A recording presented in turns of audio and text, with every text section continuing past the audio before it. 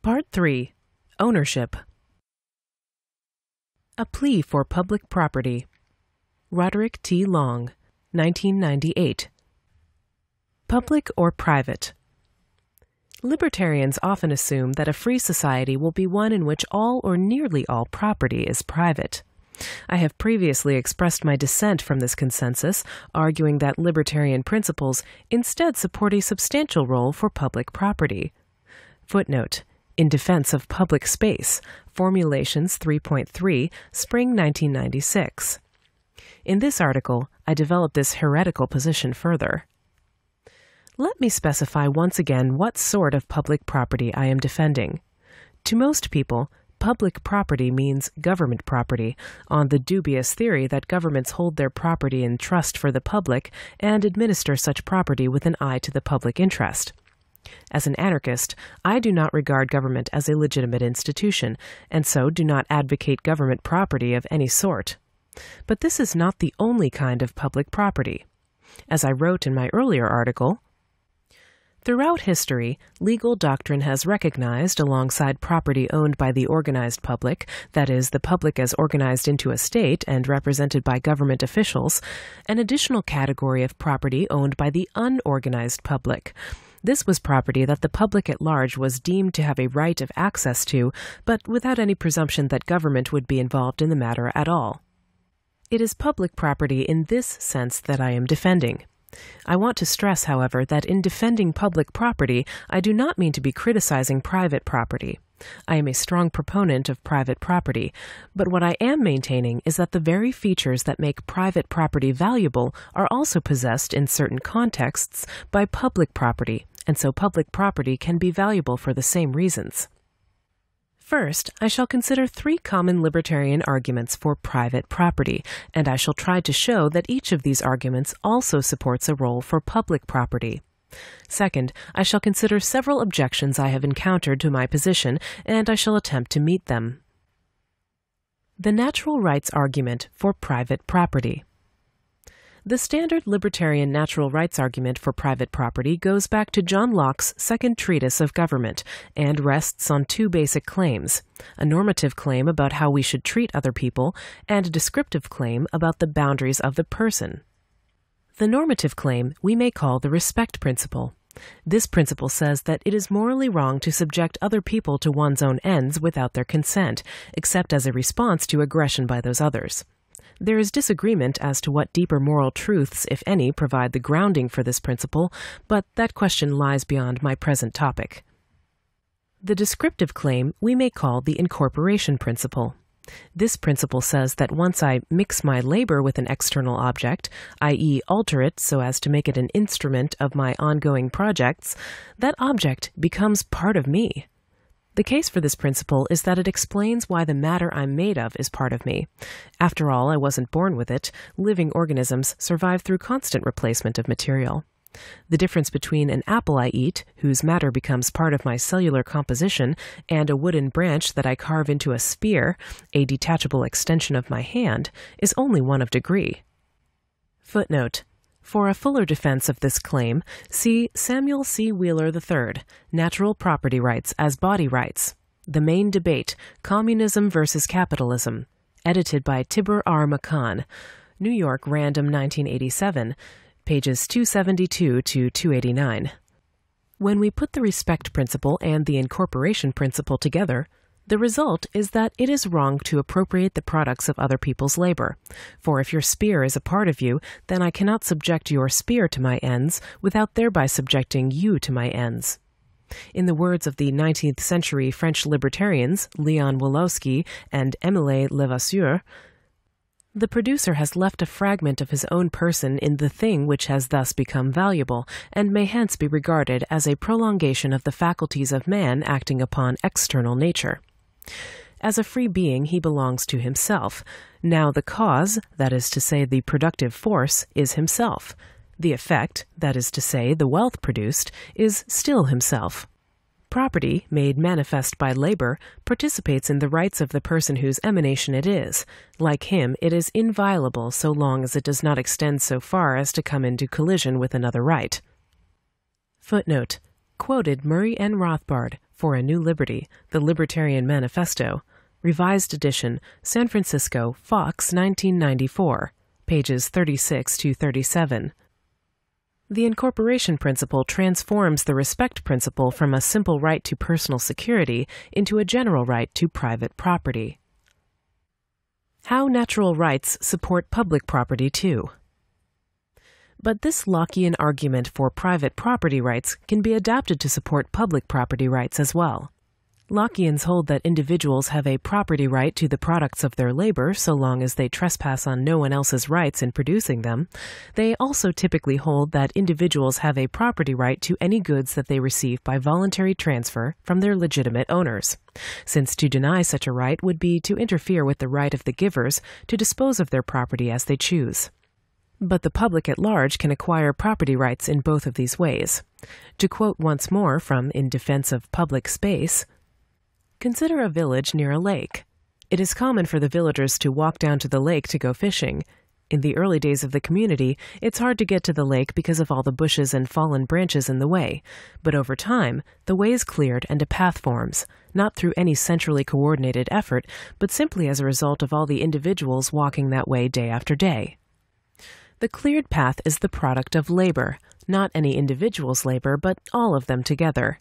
If one villager decided to take advantage of the now created path by setting up a gate and charging tolls, he would be violating the collective property right that the villagers together have earned. Public property can also be the product of gift. In 19th century England, it was common for roads to be built privately and then donated to the public for free use. This was not done out of altruism, but because the road builders owned land and businesses alongside the site of the new road, and they knew that having a road there would increase the value of their land and attract more customers to their businesses. Since collectives, like individuals, can mix their labor with unowned resources to make those resources more useful to their purposes, collectives too can claim property rights by homestead. And since collectives, like individuals, can be the beneficiaries of free voluntary transfer, collectives too can claim property rights by bequest. I should note one important difference between the homesteading case and the bequest case.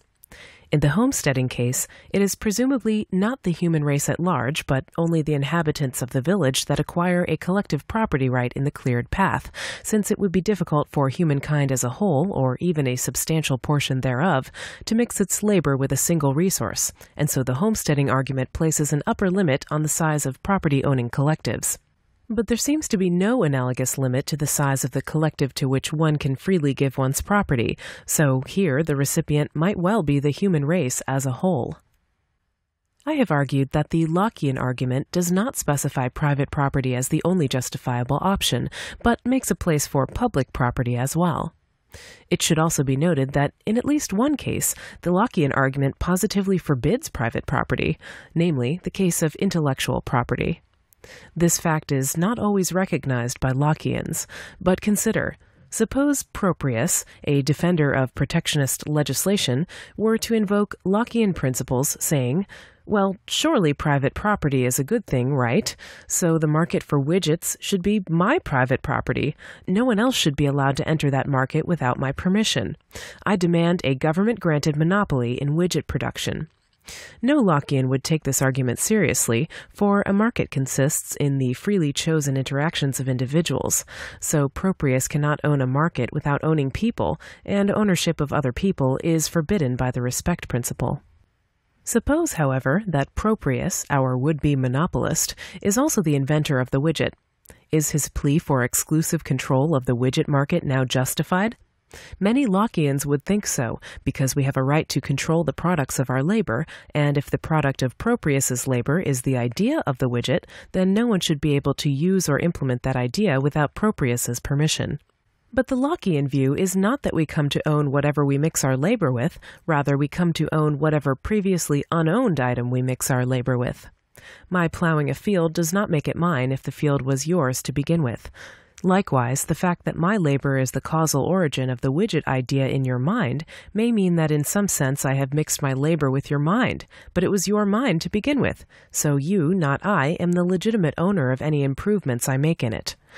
For a fuller discussion, see my The Libertarian Case Against Intellectual Property Rights, Formulations, Volume 3, Number 1, Autumn 1995. The autonomy argument for private property. A somewhat different libertarian argument for private property focuses on the human need for autonomy, the ability to control one's own life without interference from others. Without private property, I have no place to stand that I can call my own. I have no protected sphere within which I can make decisions unhampered by the will of others. If autonomy in this sense is valuable, then we need private property for its realization and protection. How autonomy supports public property, too. It is true that private property provides a protected sphere of free decision-making for the property's owners, but what is the position of those who are not property owners, specifically those who do not own land? A system of exclusively private property certainly does not guarantee them a place to stand. If I am evicted from private plot A, where can I go except adjoining private plot B if there is no public highway or parkland connecting the various private spaces? If everywhere I can stand is a place where I have no right to stand without permission, then it seems I exist only by the sufferance of the lords of the earth, in Herbert Spencer's memorable phrase. Far from providing a sphere of independence, a society in which all property is private thus renders the propertyless completely dependent on those who own property. This strikes me as a dangerous situation, given the human propensity to abuse power when power is available. Footnote: this is a reason for my reservations about the proprietary community model for a free nation in which all land in the nation is held by a central agency and leased to its inhabitants. See The Return of Leviathan. Can we prevent it? Formulations 3.3, Spring 1996. It may be argued in response that a libertarian society will be so economically prosperous that those who own no land will easily acquire sufficient resources either to purchase land or to guarantee favorable treatment from existing landowners. This is true enough in the long run if the society remains a genuinely libertarian one. But in the short run, while the landless are struggling to better their condition, the landowners might be able to exploit them in such a way as to turn the society into something other than a free nation. The rivalry argument for private property. For many libertarians, the most important argument for private property is what Garrett Hardin has labeled the tragedy of the commons, though the basic idea goes back to Aristotle. Most resources are rivalrous. That is to say, the use of the resource by one person diminishes the amount or the value of that resource for others. If a rivalrous resource is also public property, meaning that no member of the public may be excluded from its use, there will be no incentive to conserve or improve the resource. Why bother to sow what others may freely reap? On the contrary, the resource will be overused and swiftly exhausted, since the inability to exclude other users makes it risky to defer consumption. Why bother to save what others may freely spend?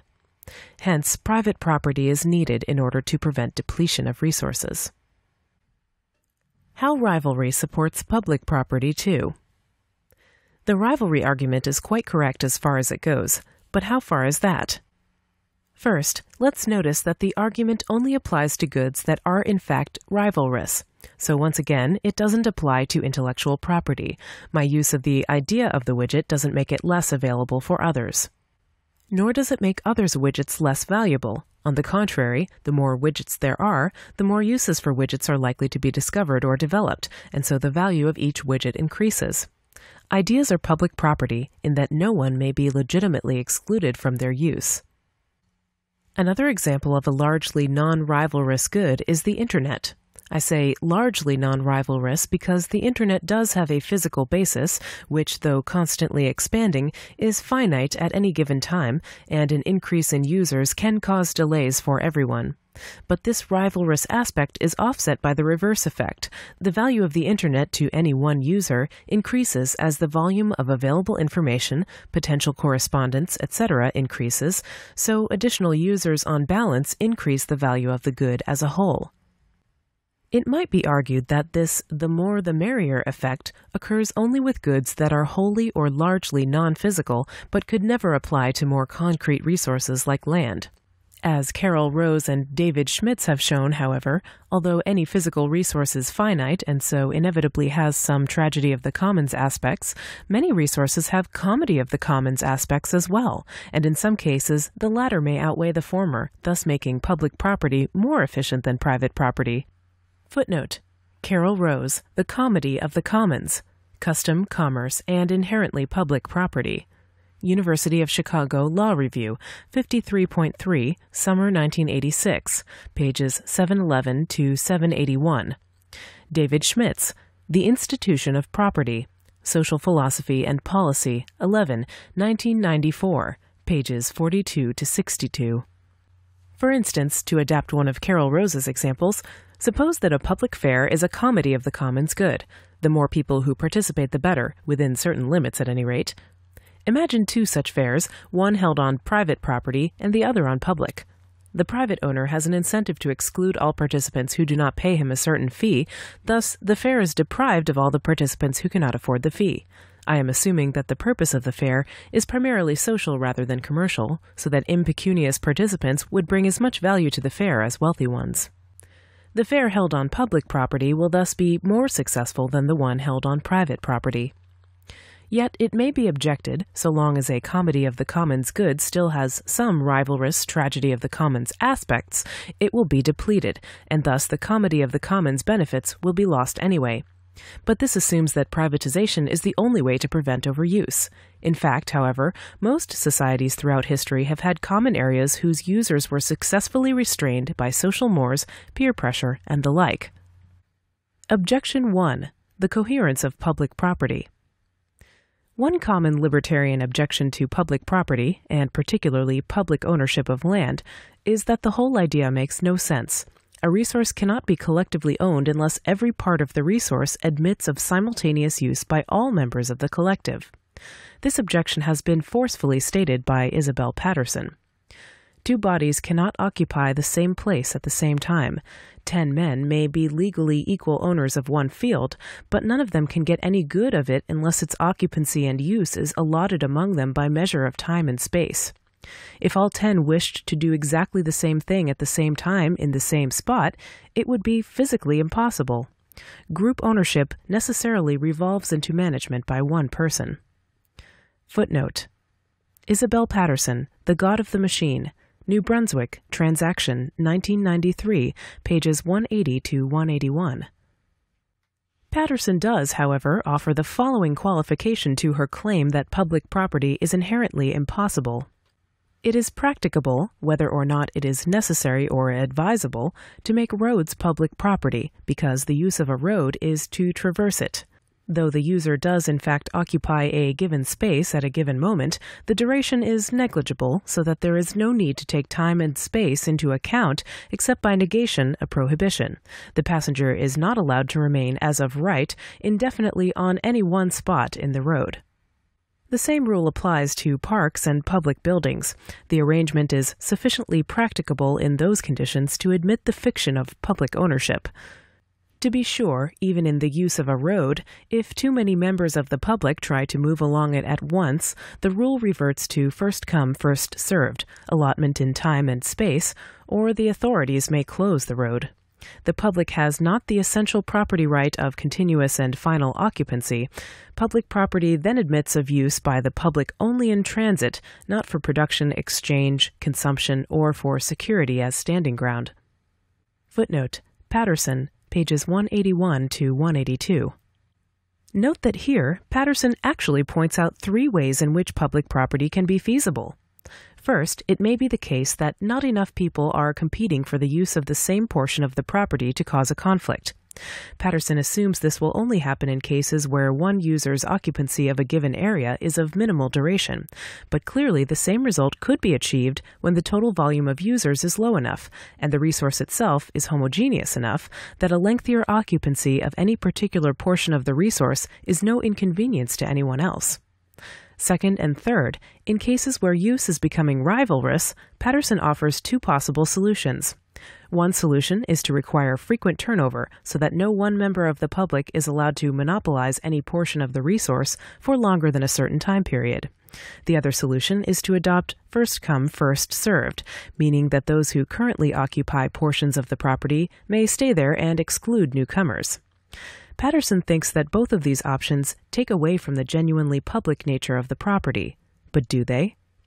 According to Patterson, the turnover requirement takes away from the publicness of the property because the public then lacks the essential property right of continuous and final occupancy. But is this true?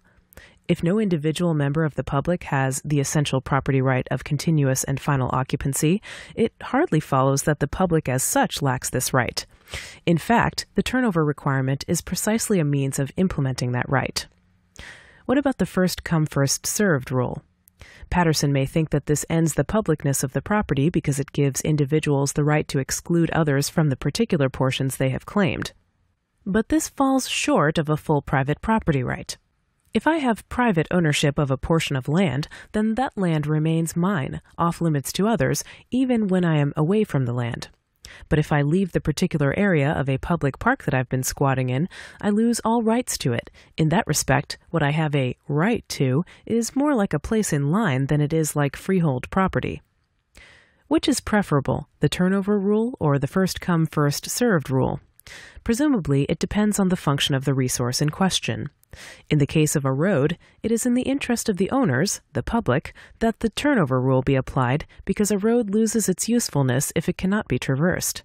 However, the autonomy argument suggests that not all public property should be subject to the turnover rule, so in some cases the first come, first served rule is appropriate. Suppose a conflict arises between two users of the property, one who thinks it should be governed by the turnover rule, and another who thinks it should be governed by the first come, first served rule. What happens? Well, ideally the distinction should be made by the owner, the public, but only a unanimous decision could count as the will of the public, and unanimous decisions are hard to come by. Putting the matter to a vote would reveal only the will of a majority faction of the public. In that case, the public is in the same situation as an infant, a lunatic, a missing person, or a person in a coma. The public has the right to decide the matter, but is currently incapable of making a coherent decision, and so the decision must be made for them by a court which attempts, presumably in response to a class action suit, to determine what is in the best interest of the rights holder. Objection 2. Policing public property. As Rich Hammer is fond of pointing out, shopping malls are generally safer than city streets. As Rich notes, this is so for two reasons.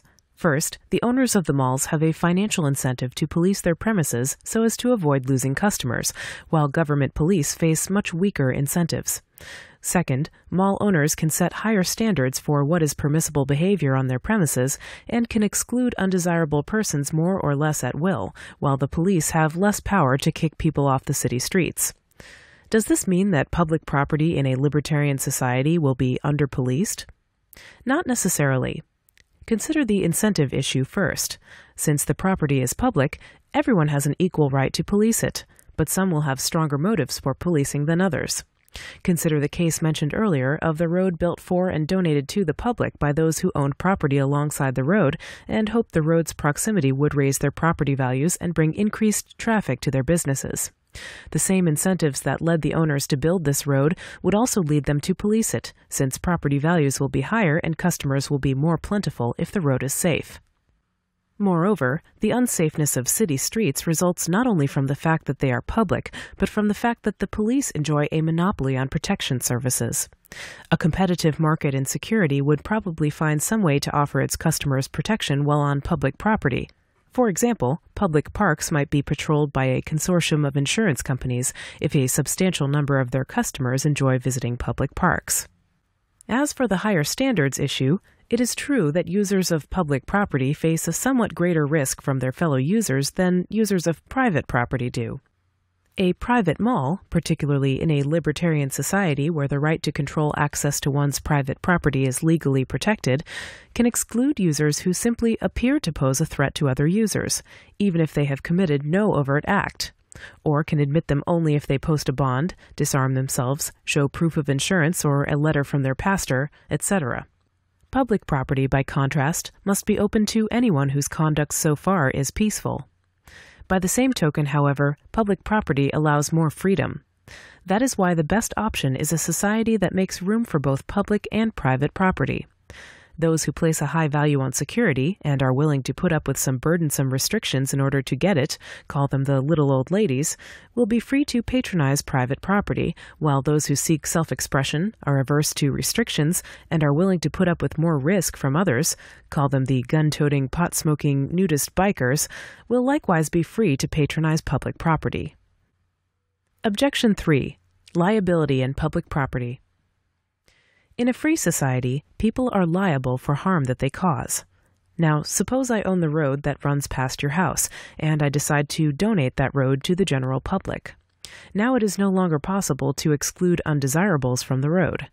There used to be guards at the toll gate who checked drivers' IDs, but now they are gone, and one day some loony who in the old days would have been excluded takes the public road to your house and massacres your family.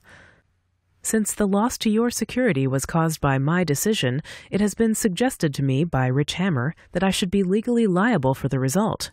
And if this is so, then public property would not be tolerated in a free nation, because the liability costs would simply be too high. But surely a libertarian legal system will not hold people liable for every harm to which they merely made a causal contribution. The current statist trend of holding gun manufacturers liable for the use of guns by criminals and so forth flies in the face of the libertarian principle of personal responsibility. An owner is not obligated to check out the background of everyone he gives or sells property to. Objection 4. Reversion of public property. Once property becomes public, how can it ever become private again? In a free market economy, property tends to be assigned to its highest valued use, because those who value the property more will purchase it from those who value it less. But if I value Central Park more than the public at large does, how do I go about purchasing it from the public? The dispersed, disorganized, and divided public lacks the ability to consent to the sale. This is a difficult problem to which I do not have a full solution, but let me try out a few possibilities. There are two ways I can lose my claim to property. I can give or sell it, or I can abandon it. The public is not in a position to give or sell its property, but perhaps it is capable of abandoning it. Footnote. At least, I don't think so. Someone could argue that the court could act on behalf of the people's interests, authorizing the transfer of ownership from the collective to me in exchange for the price of my doing something judged to be of general benefit to the public. But I am wary of heading too far down that path. For one thing, if the court acquires too much power to administer the property of the disorganized public, we start to move back toward the organized public model of government property, and the whole idea of free access is replaced by access in the interests of the public as determined by some official. For another, the value of public property is severely undermined if it can be unpredictably privatized on some judge's say-so.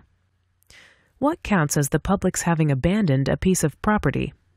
Well, the easiest case would be if no one has used it for a very long time. How long? Well, the length of time should presumably be the same as whatever is accepted in the case of abandoning private property. But what if only a few people have used it? Does that count as the public's using it, given that the property has never been used by the entire public? Or suppose I privatize some portion of the property, claiming it for my own use, fencing it in, and so forth. Perhaps it then counts as mine so long as no one protests. How widely do I have to advertise the fact that I've done this? But again, what if just a few people protest? Does that count? Ultimately, these problems will have to be resolved by a libertarian legal system through evolving common law precedents. That's fine with me. What I would want to insist on, though, is that some role for public property is important for a libertarian society. An all-private system can be oppressive, just as an all-public one can be, but a system that allows networks of private spaces and public spaces to compete against each other offers the greatest scope for individual freedom.